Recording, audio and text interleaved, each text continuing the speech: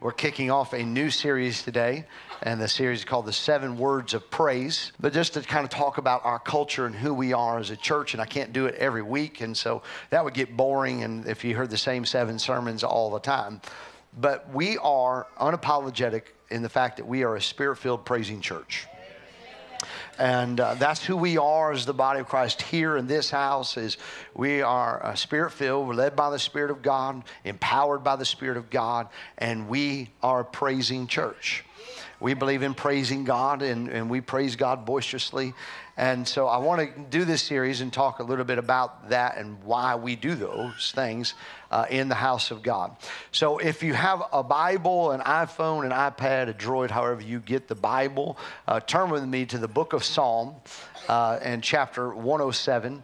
And that while they were singing the song, there is power in the name of Jesus, and when Caleb broke out into I see chains falling, it reminded me of a text because our key verse is found in Psalm 107, verse 31. But if you read back to verse 1 in Psalm 107, there is 6 different ways that the psalmist is writing to us, kind of encouraging us, imploring us to praise God. And he begins just in Psalm 107, verse 1. It's not in the notes or in the screen. He just says, "Oh, give thanks to the Lord, for he is good." And then verse 2, "Let the redeemed of the Lord say so, whom he has redeemed from the hand of the enemy." Then in verse 8, "Oh, that men would give thanks to the Lord for his goodness and for his wonderful works to the children of men." Then you get to verse 14, and it says, "And he brought them out of darkness and the shadow of death and broke their chains in pieces." When you get into the presence of God, it will break chains. When you get out of the presence of God, you'll be in chains. Matter of fact, you go look at Jude, and there's only one chapter in Jude. It's just one chapter. It says, those angels that lost their first estate, meaning they're no longer in the presence of God, they were bound. And if you want to be bound, you get out of the presence of God. But if you want to be free, you get into the presence of God. And praise is the difference right there. And you get into the presence of God, you begin to praise God, and chains will fall. Then verse 15 of Psalm 107, "Oh, that men would give thanks to the Lord for his goodness and for his wonderful works to the children of men." Then verse 21, "Oh, that men would give thanks to the Lord for his goodness and for his wonderful works to the children of men." And then our key verse, which is at the top of your worship guide, which I've already read to you 4 other times. "Oh, that men would give thanks to the Lord for his goodness and for his wonderful works to the children of men." And this is a series just called The 7 Words of Praise. I grew up in church. I was 2 years old when my father committed his life to Jesus Christ. And before that, my grandfather on the other side. So my family has been in church all of my life. All of my memories is I went to church. I went to church Sunday morning, 10 o'clock. Sunday night, 6 o'clock. Tuesday night, 7 o'clock. Thursday night, I tried to turn it into nap time because it was Bible study, but we went to church on Thursday night at 7 o'clock. And then we had prayer meetings. Anybody else have that kind of a schedule growing up, man? You went to church. Your parents had a drug problem. They drug you to church all the time. Just, where are we going? We're going to church. We were just at church. We would get out of church at, from the 10 o'clock service on Sunday morning. Church would get out at like noon, and choir practice was at 4:30. Like, what did you do all day? We had roast mashed potatoes. We stuffed ourselves full of carbs. We took a nap, and then we got up and went to church. That's what we did. We went to church. So I grew up in it, and so I grew up in an environment. The environment I grew up is a little bit different than the environment here at SIWC. I grew up in sometimes a crazy environment in church. Church got crazy. People were praising God, and many of the events that happened while I was in church, there's some incredible stories. Like, you get with me personally, I can tell you some church stories. Some of them will make the hair on the back of your neck stand up. Some of them you'll shake your head like, I can't believe that. And I say, yes, it happened. There's funny stories that happen in church. I heard and watched a lot of things happen in church. One of the guys I could probably tell the most stories about, his name is not Don Ziss. And Don was a full-blooded Jew who came to know Jesus Christ as the Messiah. And he never got over it. He praised God. His family disowned him. They wouldn't even allow him to be buried with the family because he claimed Jesus to be the Messiah over his life. But Don never got over Jesus being the Lord over his life. And he was a praising guy. He would take his shoes off and clap with his shoes. He'd do all kinds of things. See, I told you. He'd be like, well, yes, it happened. Matter of fact, there's a whole chapter of a book written about Don Ziss where, if y'all remember the old hymnal, I'll Fly Away. Old Don, we used to have a platform about this tall, and we had banisters up on it. And old Don took off running the aisles one day, and he come right up on the stage. He got up on the banister and just tried to fly away right in the middle of church service. Yeah, it happened. I grew up with some stuff in church. It wasn't until I was about 32 years old that I realized that many of the people in my life, past and present, really didn't understand praise. We caught praise, but we were never taught praise. We caught it. We saw things that happened in church. We're like, everybody's raising their hands. We'll raise our hands. We didn't even know why we were raising our hands.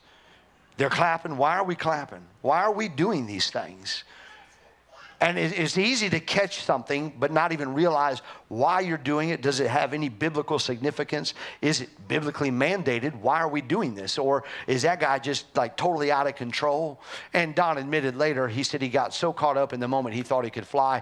And when he belly flopped in the front, he realized he could not. I realized that some of the stuff I witnessed was just a little overboard. And many people don't realize this, but praise is about giving attention to Jesus. And I want to be careful with this because I don't want anybody to think I'm trying to get people to not praise God. The whole point of this series is to get you to praise God. Matter of fact, we have a rule here in production and those types of things. When we watch videotapes of our services, we never critique a move of God. We never pull a musician in or a singer in and say, man, what were you thinking at this moment? Because the minute that you start critiquing that kind of stuff, then the next time God moves on you, that's what's going to be in the back of your mind. And you'll quench the Holy Spirit within you because of what somebody said about you. Be careful making fun of people who praise God. Because they may stop praising God and then you'll wish they were praising God. And then in their minds, they're thinking, well, what's everybody thinking about me? But I think some things that go on in church, and here's where the line is when the attention is moved away from Jesus and the attention is placed on you, you've crossed the line. Because the attention and the praise is all to go to Jesus. And when you begin to bring attention to yourself, you're bringing glory and honor to you, or you're causing a distraction to the point where the attention is now on you. You are robbing Jesus of praise. And our job is to give Jesus praise. And our job is to get people's eyes fixed upon Jesus. And I believe that the church needs to be a place of praise. And Jesus is worth every bit of praise that we can give to him. I'm a firm believer in the following words of Jesus. And Jesus said this in Matthew chapter 22 and verse 37. He said, you shall love the Lord your God with all your heart, with all your soul, and with all your mind. This is the first commandment. So let me ask you something. In the first 25 minutes of our church service today, did you praise God with all of your heart, all of your mind, all of your soul, and all of your strength? I think sometimes we're afraid to because like we're the 11 o'clock crowd. The 11 o'clock crowd is a little tamer than the 9 o'clock crowd. So I got to fit in. And to fit in, I'm just going to kind of go with the flow of the service, even though I came to get something from Jesus. And I got to worship Jesus with all of my heart, all of my mind, all of my soul, and all my strength. And I think we should do that. Every ounce of energy that we have.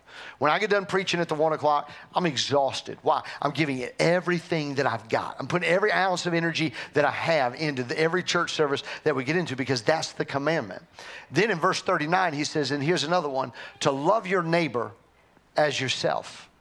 And I think a lot of times we think our neighbor is like the person that lives next door to us. But our neighbor is any person that we come in contact with. And if I'm to love my neighbor as myself, and I love Jesus, I want my neighbor to love Jesus. And if I want to see Jesus, I want my neighbor to see Jesus. I don't want my neighbor to see me. I want my neighbor to see Jesus. I want my neighbor to know who Jesus is. I don't want him to know me. I want him to know Jesus. So I got to live my life in every aspect of my life. When I'm at home in Energy, when I'm here at the church in Aaron, I have to live my life that I'm living for Jesus with all of my heart, all of my mind, all of my soul, all of my strength. And then I love my neighbor as myself. So if I want to love Jesus, I want my neighbor to love Jesus. And I don't want to be so crazy about Jesus that my neighbor doesn't want to know Jesus. That makes sense? I don't want to do anything that would cause I don't want my life to be a stumbling block for anybody else to come to know Jesus. You're like, I don't want to be like Jason.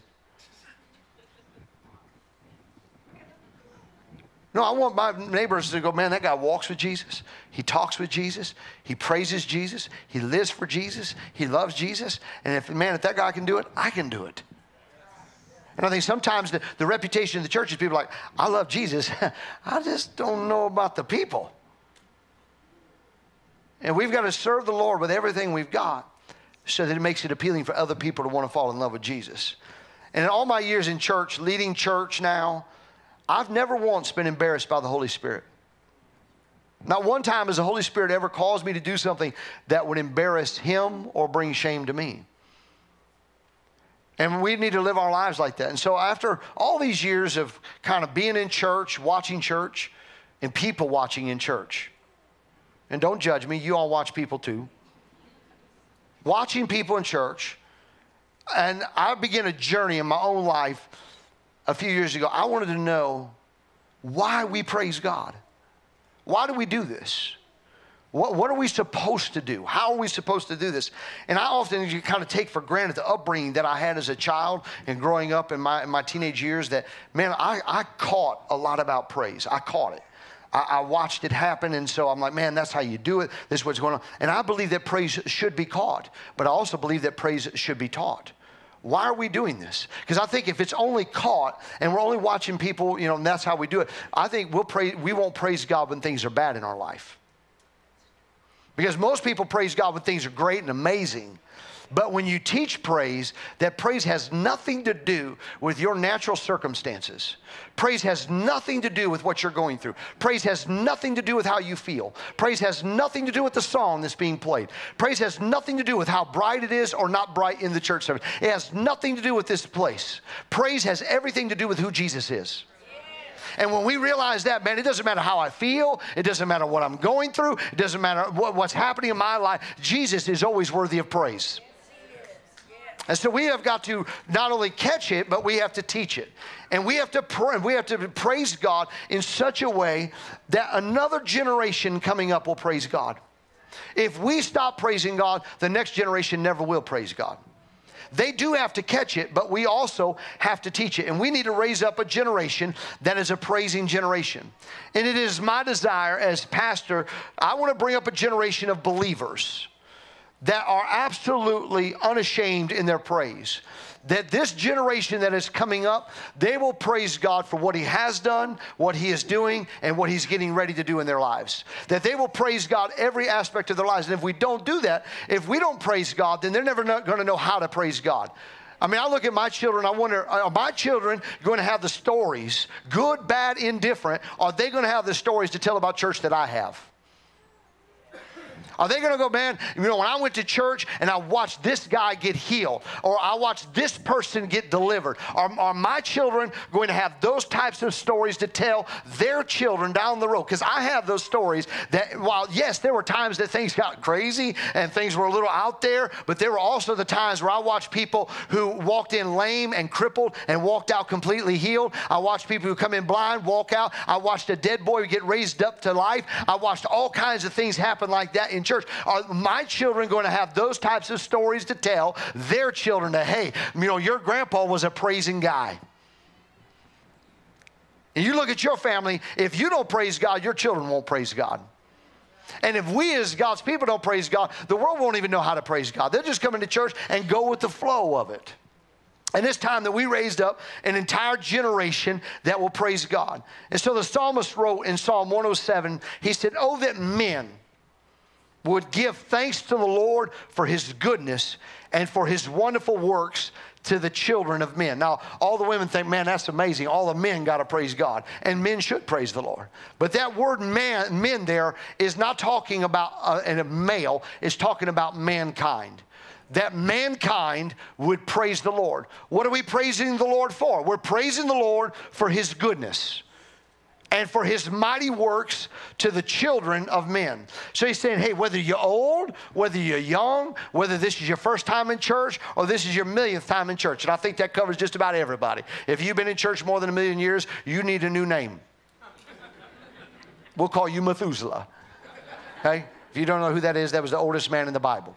He lived a long time. Matter of fact, we could call you Enoch or some one of those guys who didn't die. But it doesn't matter where you find yourself on the spectrum, we're required to praise God. And then the psalmist takes it a step further as he ends out the chapter. From verse 31 to the end of the chapter, he gives 18 reasons why we should praise God. And some of them go like this. You praise him for his goodness. You praise him for his wonderful works. You praise him that he can put rivers in the wilderness. He can do all these things. He makes fruitful land. He turns dry ground into water springs. He makes a place for the hungry to live. He gives the ability to produce a city. He causes his people to be able to sow. And when they sow, it's into fruitful fields. They have fruitful vines. And for all of us parents, he blesses them with children. Now, you may not feel like praising God over your child right now, but they are a blessing of the Lord, and you ought to praise God for them, that he blesses you with children. He increases their cattle. He blesses the poor. He increases him like a flock. We shall be able to see it and rejoice, and we praise God for the loving kindness of God in our lives. He gives 18 reasons, and so basically what he's saying, no matter where you find yourself in life, and no matter what you're going through in life, there is a reason to praise God in your life. There's something that you can find to praise God for. We have a tremendous amount of things to praise God for. So let me ask you a question. Remember, you're in church, which means you need to be honest. If you're on a teeter-totter, negative over here and positive and good things over here, which side do you fall on? The negative or the positive good things? Most people fall onto the negative side. And I know you don't want to be honest right now, so I'll just talk about me. Hey, Melissa's not here to defend herself. My kids could do 100 things and do them right. And I can walk through the house and I see a spot in the floor and I'm like, how could you sweep the whole house and not see that spot? And they're like, but yeah, I did over this, I did this, I did this. I'm like, I don't care. I'm talking about this right here. And I go so overboard on the negative that they don't even think I even seen the positive. Anybody else ever like that? I think we do that with God, right? You know, we fail to see the goodness of God. We feel like, man, God, you haven't done this for me yet. So I'm not going to praise you, because I'm focusing on the one why or what if in my life that hasn't happened. And I've forgotten about the million things that you've already done today that are good. And we fall over to the negative side, so we stop praising God because some prayer didn't get answered or God didn't show up the way we thought God should show up. And we forget that, man, we woke up this morning, and this is debatable in my life, in my right mind. Okay, I woke up this morning knowing who I am, knowing where I'm going, knowing what I'm supposed to do. So all these things that God is doing in my life, and then you get caught up in that one thing that you think God failed you on. And so instead of praising God for the 1,000 things he's done good for you, you're over here pouting over the one thing he didn't do. When in fact the thing that he didn't do is probably going to wind up being a blessing in your life down the road anyway when you get a different perspective on it. And I see so many people like, I don't have anything to praise God over. Really? You wouldn't have a right mind if it wasn't for the grace of God in your life. You wouldn't be successful in your business if it wasn't for God. You wouldn't know how to put your shoes on if it wasn't for God. Just ask Nebuchadnezzar. If God takes his hand off of you, you don't even know that you're a human being in your life. So it is the grace of God in our lives. And so people say, I don't know if I need to praise God. You have something to praise God for in your life. And stop looking at the one thing that you think, oh, you held out on me, God. But look at the all the things that God has blessed you with in your life. If God does something for you, you ought to praise God in your life.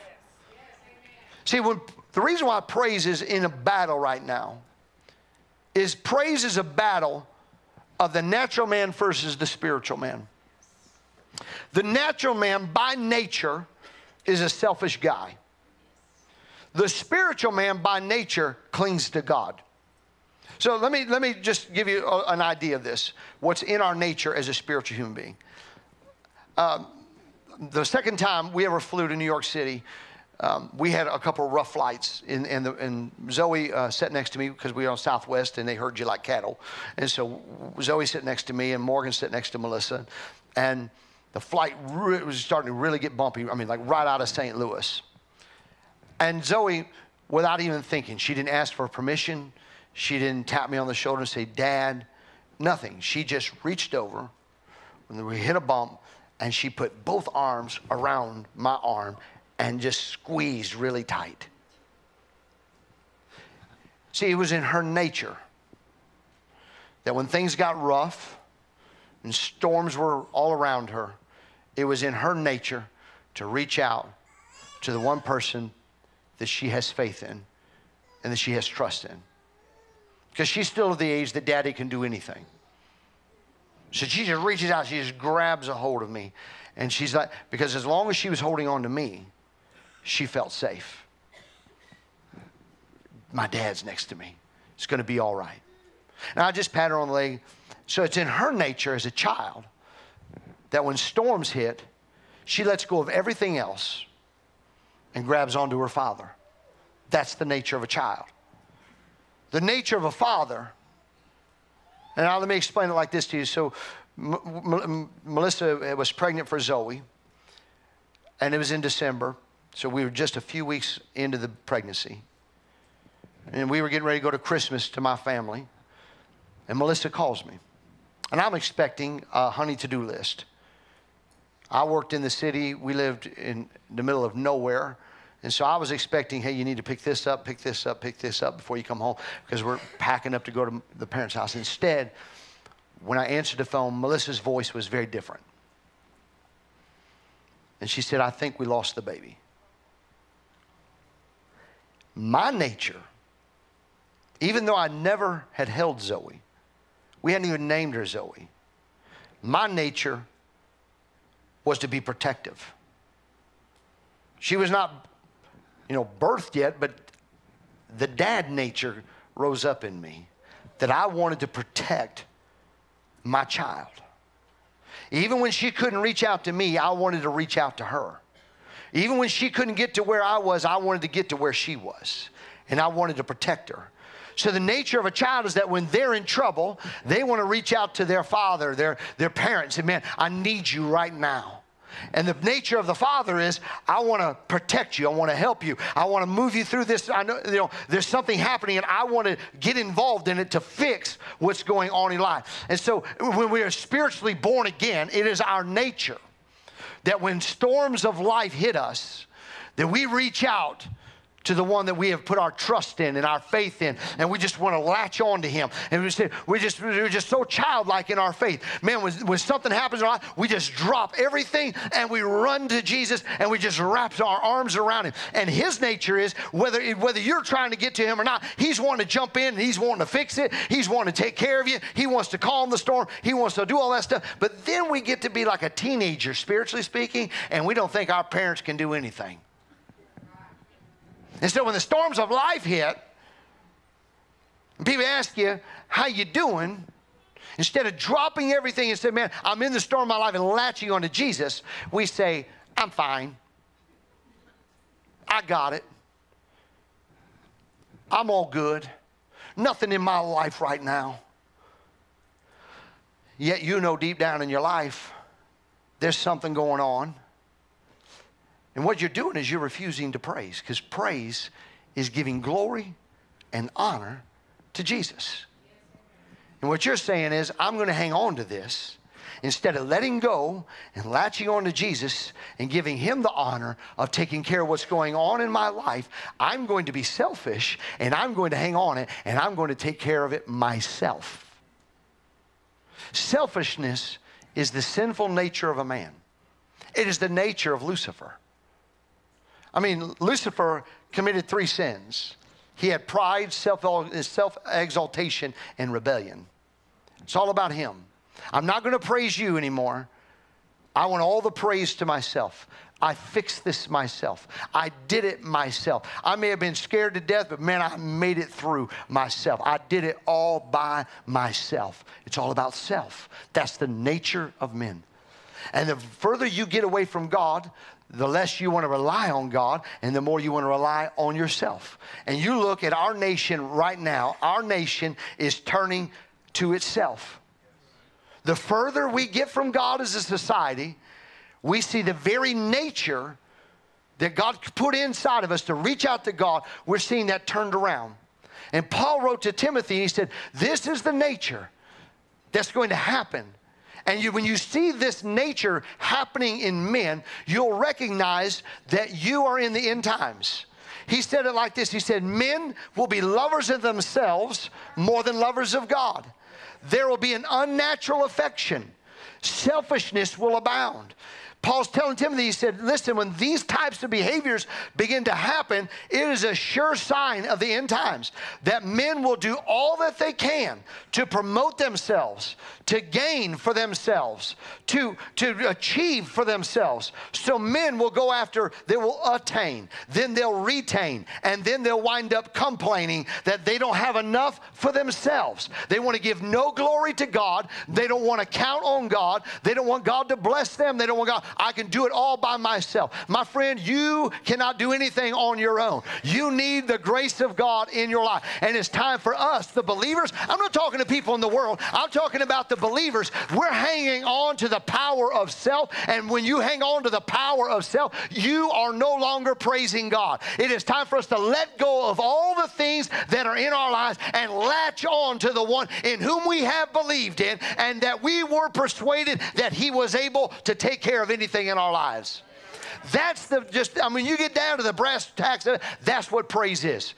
Many people don't want to praise God because I don't want to give up myself. I don't want my reputation tarnished. I don't want anybody to say anything about me. I don't want anybody to think differently of me. Man, if I throw up my hands right now, what will people say? You are guarding self instead of latching on to Jesus. You're trying to maintain your honor at the expense of giving him honor. We need to get praise back into our lives. Paul said, listen, this selfishness is going to abound.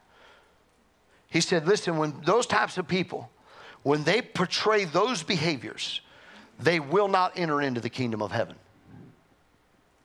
And no doubt that each generation prior to me could say of the generation after them that that's the generation Paul was talking about. The baby boomers could say it of the Generation Xers.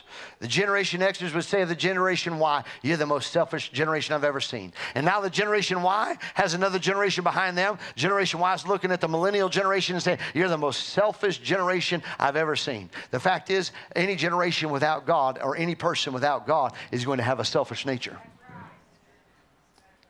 It's just a desire within us as humans to blame somebody else and tell them, you're selfish.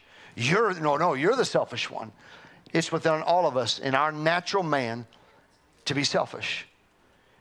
This is what the temptation of our day is to let go of self and to latch on to God. And if it is not in your nature right now that when God enters the room to praise him, let me just use an old line. You need to check yourself before you wreck yourself. You're on a collusion course. And when God walks into the room, your hands ought to go wrap around him and adore him and honor him and praise him. And it ought not to matter who's around you, because Jesus is in the room. And all of our attention is supposed to be on him. And if everybody in the church would throw their attention upon him, then nobody would be looking around at you trying to judge how you praise. See, I desire a church that the only oddballs in the house are those who are not praising. Those church people. They're fair, you see. And they want you to see how fair you are. I didn't come here to see how fair you are. I came here to see Jesus. I need Jesus in my life. I need to let go of the things that I'm trying to hold on to and latch on to Jesus. And maybe this will help you, maybe not, maybe just help me. I don't know why God just finds it so humorous to make me live out what I'm getting ready to preach. I mean, I thought I was doing really well with the things that have transpired in my life over the last 3 months. Thought I was doing amazing, man. Melissa would tell me, hey, you know, how you doing? And I'd say, I'm good, I'm over it. I'm over it. Now I found in the last 3 weeks I don't want to get up out of bed. I'm an early riser. 5 in the morning is waking up late for me. This morning I set my alarm for 6:05. Hit the snooze button 3 times to the point where my dog was like, get out of bed, dude. You're waking me up with that hitting the snooze button. And here I am trying to hang on to my own emotions, my own pain, my own grief, my own sorrow, my own pity. I'm going to make this all by myself. And this morning I had to shake myself. Now, wait a second. I need to let go of this. And I need to latch on to Jesus. I need to get a hold of Jesus in my life. I'm trying to say I'm fine, self. Jason's good. Jason's a strong guy. Ain't nobody going to see me cry. I'm going to handle this differently than everybody else. Look at me. No. I need to hand it over to Jesus. And the only way Jesus can take anything out of my hand is if I let go of it. And the only way I'm going to let go of it is if I latch on to Him. And if I have a hold of Jesus, then I can't hold on to anything else in my life. If I'm holding on to Jesus, then I can't hold on to the depression. If I'm holding on to Jesus, then I can't hold on to the grief of my life. If I hold on to Jesus, I'm holding on to the right things and I'm letting go of the other things. And there's many of you in this room, man, you're like, no, I've got to know. I don't want to praise God. And man, what will everybody think? No, you know what people think? They think, man, that person really in love with Jesus. You're faced with the same decision that I am. Will you allow self to destroy you? Or will you say, look, I don't want to be selfish. Instead, I want to run to Jesus. James said of this, maybe he said, I'm drawn away from God. James said it like this in James chapter 1, verse 14. He said, you are drawn away. You are pulled away by your own lust. By your own selfish, sinful desires. You're pulled away. God doesn't pull away from you. You pull away from God. So if lust and selfishness pulls you away, what draws you close? I mean, the scripture says if you'll draw close to Him, He'll draw close to you.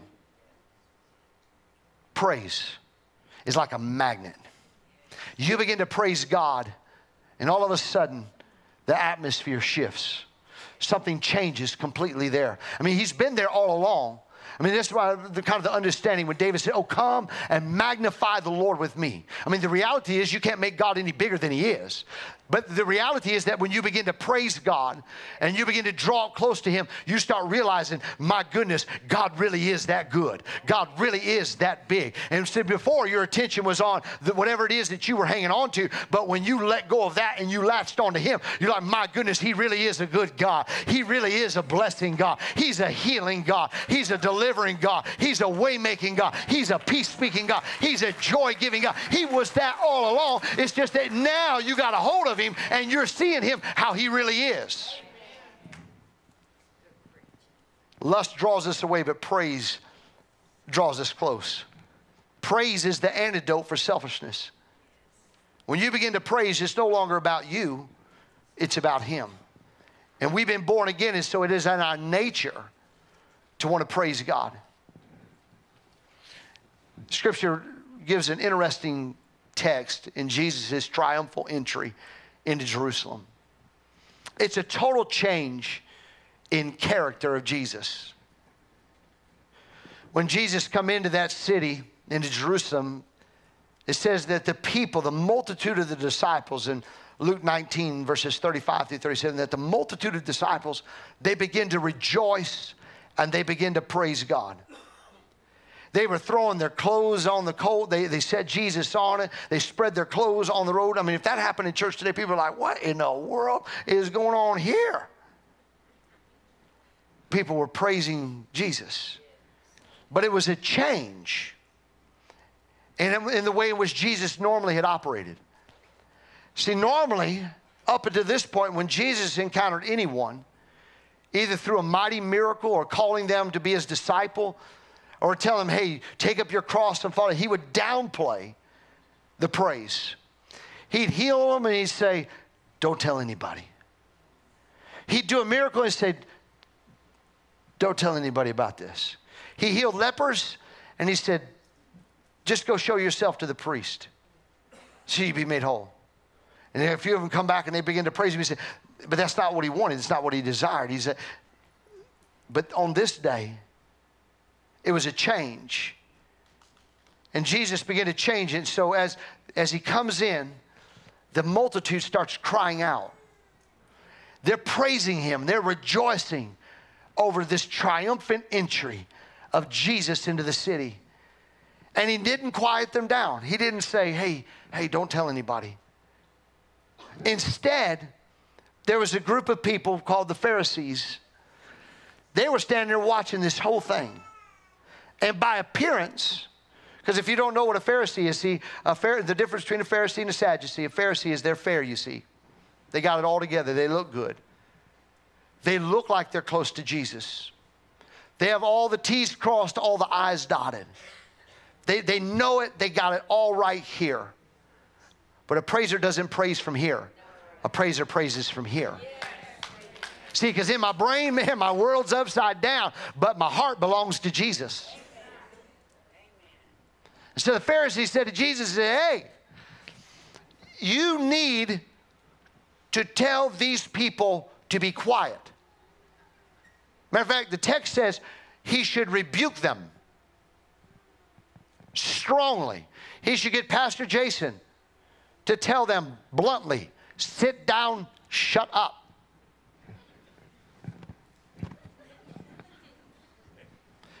Jesus said, if I tell them to stop praising, you want me to rebuke them, and whatever I rebuke is obedient. So if I rebuke them, praise will stop from them. But praise never stops. He said, because if I rebuke them, they will quiet down, but then the stones, the rocks, will recognize that praise has been threatened to stop, and they will not allow it. And the stones will cry out. See, and some of you think, oh man, that stuff doesn't have the capacity to hear. Everything in creation has the capacity to hear. Just go read the story of creation in the book of Genesis. God spoke and it obeyed. Everything has so the creation recognizes when God's people stop praising him. So the Pharisees said, hey, listen, quiet them down, shut them up, rebuke them, tell them not to, they shouldn't be doing that. This is what, all this is happening. This is prophetic though, because John wrote of Jesus in John 1:11, he said he came to his own and his own did not receive him. It's a little interesting play on the words in that text, but the first line where it says he came to his own, that's referring to creation. The word own is referring to creation or his own things or in his domain. The second time in that verse, his own, that is used in that verse isn't talking about creation, it's talking about humanity. He came to his own, creation, but humanity would not receive him. See, creation has no problem with him being Lord.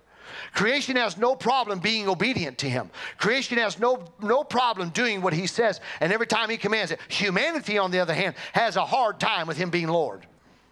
We have a hard time being obedient. I mean, you look at all the times that creation was obedient. He would speak to wind and it would cease. He would speak to diseases and it'd leave. He'd speak to bread and it would multiply. He'd speak to fish and it would multiply. He's spoken about another fish and it came up and paid the IRS tax bill. I mean, can you imagine what humanity could have if we would just be obedient to Jesus being the Lord over our lives? Diseases would flee out of our lives. Sickness would flee out. All the things that are going wrong in our lives would flee if we would just be obedient. And here it is, Jesus said, listen, they need to keep praising me. If they'll praise me, things will happen. And things haven't changed much in 2,000 years. Creation still will praise God, and so will those people who declared him to be king. However, Pharisees are still alive and amongst us. They don't want people who have received him as king to praise God. They do not want people to praise God. They'll send emails. If you'll kick that person out of the church, I'll stay. If you'll quiet down to 9 o'clock, my family would love to attend your church. If you'll stop the gifts of the Spirit from operating, we'd love to stay. Well, if you throw all that stuff out, are you a church? If we start quieting God's people down, then something else is going to take its place. I tell you that the church ought to be the loudest place on the face of the earth. Heaven's going to be really loud. It's going to be loud with people saying, thank God, I'm home at last. Now, see, we got all kinds of, you just quiet down over here, quiet down over here. Shh. We'd rather hear Melissa sing. I don't care if you like what I'm singing or not. I ain't singing to you anyway, Michael. Well, if you don't know that Bible story, Michael was a historical Pharisee. David, you're the king. People ought not to be seeing you worship God like that. To which his response ought to be your response. I wasn't doing it for you to see anyway, Michael. I was doing it for the King of Kings, who put me in the place that I'm in today. And I have what I have today because he's my king. So as long as there are praisers, there will always be quieters. And I just find it interesting, and this is cliche, I know, but it's truth. I just find it interesting that you go to football games, you go to baseball games, you go to all these places, you go to concerts, and they're like, get it louder. I'm like, dude, your ears are already bleeding. I know, and I love it. Yeah. I mean, peel the skin off my face and make my hair go back and make it loud. Or you're driving down the street and the guy pulls up behind you and you're bouncing out of your seat with his bass. I'm like, dude, you got hydraulics on that? He's like, no, dude, I got 3 12s underneath the seat and it's making me bounce, man. They have no problem, and they can get their music as loud as they want. And then when their team gets down, you would think they would quiet down, right? No. They put their ball caps on inside out, turn them upside down, totally look like a fool. And they think, man, my team's going to respond. Man, and the louder we get, the better our team will play. If you're a Cubs fan, it doesn't work. Okay? We Cardinals are trying it right now, and it doesn't work. And so then their mind is, the louder we get, the more motivated our team will be. We come to church, we're like, the quieter I am, the better they'll sing. The quieter I am, the better he'll preach, which is totally a lie. Because the more you egg me on, the better I preach. The faster I preach, too. Okay? The better they sing. So what we have is everything over here being amplified. All the world stuff being amplified. Their message getting louder and louder. You church people, quiet down. You can wear whatever you want, no matter how offensive it is, you can wear it. Just don't wear your Jesus shirt. You can read pornography, you can go wherever you want, but just don't bring your Bible. You can say whatever you want, talk about whatever, just don't talk about Jesus. They don't want praise. They're trying to quiet it down because it is in our praise that our strength comes from. It is in our praise is when we get into the presence of God. And in his presence, there's fullness of joy. And at his right hand, there are pleasures forevermore. So all of it is an attempt to keep you out of the presence of God. And when you stop praising, you get weak. And then it's a shame you come to church and be like, I wish you'd quiet that guy down. I'm like, I don't know. I can't control Ed anyway. Our boy, Melissa, sure is boisterous. Yeah, she is. But when she gets crazy, it frees me up to worship God too. And we need to be a church of praising people. Because there are people in this room right now that need the presence of God in their lives. The scripture says that the Lord inhabits the praises of his people. He lives there. And if this isn't a praying church, then he's not living here. And we need God in this house more than ever before. We need God to move in people's lives more than ever before. We need God to do something in your life more than ever before. And there's a lot of noise, but it's not the right kind of noise. There's all kinds of noise out there telling you that's the way it's going to end for you. That's the way it's always been, it's always going to be. No, it's not. No, it's not. No, it's not. We need to get back to praising God. So I'm just going to close with this story. I closed really high at the 9 o'clock. I don't feel that in this service. I feel like God wants to minister right now. Jesus is coming to the city of Jericho. And if you don't know much about Jericho, Jericho was a cursed city. They took a prophet with a cruse of salt to change its future. When Joshua walked around the walls of Jericho, the Bible says that he placed his foot upon those rocks and he said, "Cursed be the man who rebuilds this city." And if he tries to rebuild this city, at the laying of the cornerstone, he'll lose his first son, and at the completion of it, he'll lose his second son.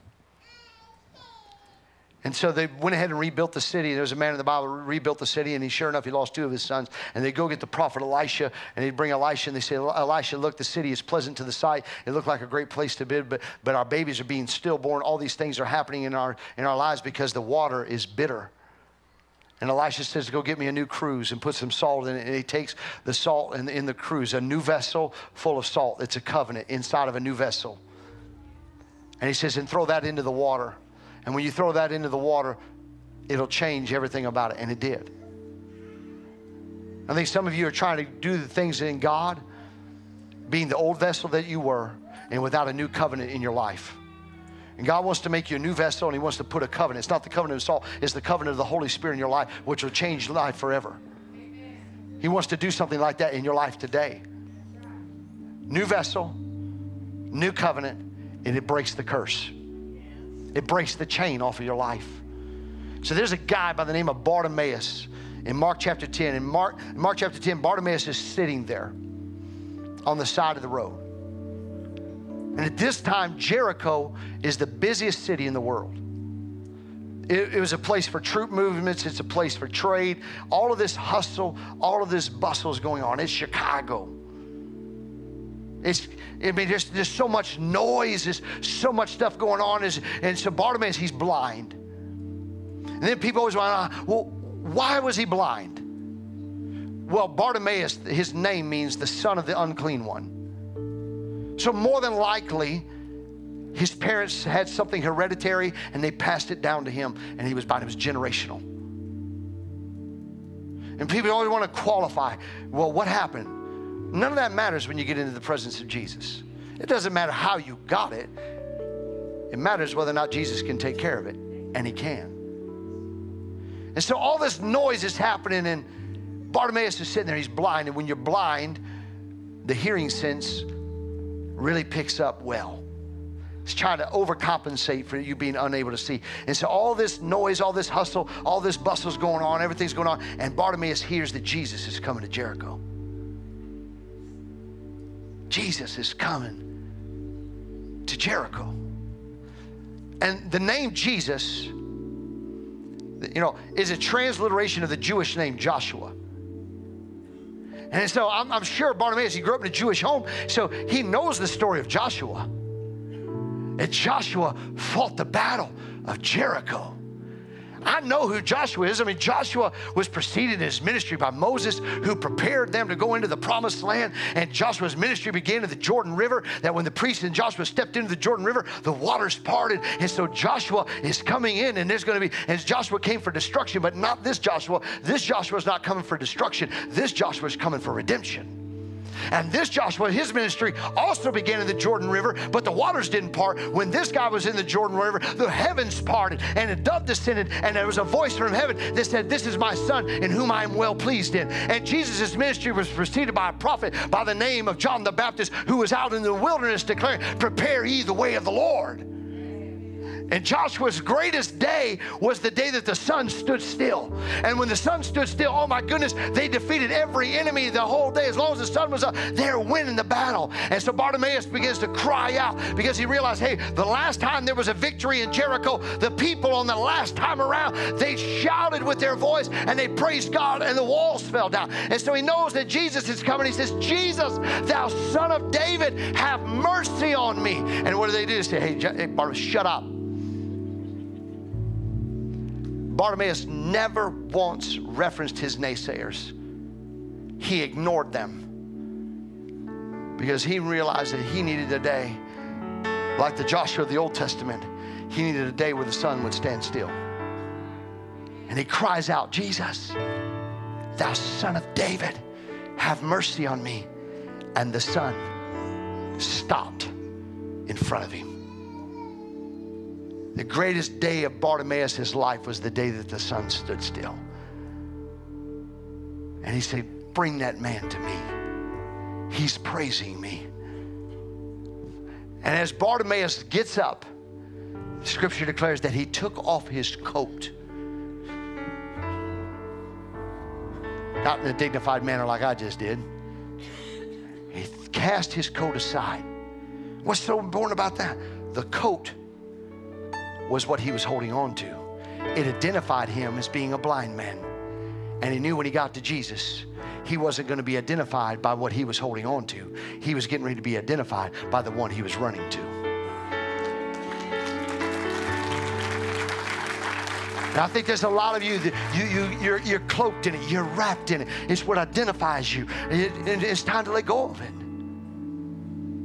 I'm not saying to not talk about why you got there. Why I got where I was is because my father died. I'm not going to stop talking about my father, but I'm also not going to talk about being depressed. I'm not going to talk about these things. I'm not going to be identified by that. I'm going to be identified by the one I'm running to, not by what is trying to wrap itself around my life. And some of you need to take something off today and throw it down. I mean, you're calling on Jesus, but you won't let go of what you're holding on to. You can call on Jesus all you want, but until you let go of it, he won't fix it. Until you let it out of your hand, he can't do anything about it. So if you would, just bow your heads. And if you're in this room today, and I feel this so strong right now, there's something that just wrapped itself around your life. Just wrapping itself around you, wrapping around your emotions, it's wrapping around your mind, it's wrapping around every aspect, and you just can't shake it. Every thought is about that. It's like Bartimaeus, I'm blind, I can't see, I'm blind, I can't see, I'm depressed, I can't get up, I'm bound, and God wants to loose you today, and he wants to free you today. And the greatest day of your life is when Jesus stops in front of you, and he calls you out, and today he's here. The sun has stood still over your life right here, right now, and he wants to bring victory into your life. And so, Heavenly Father, across this room, and ask for the Holy Spirit just to minister. Just to minister in the way that only you can minister. Into every life and into every heart.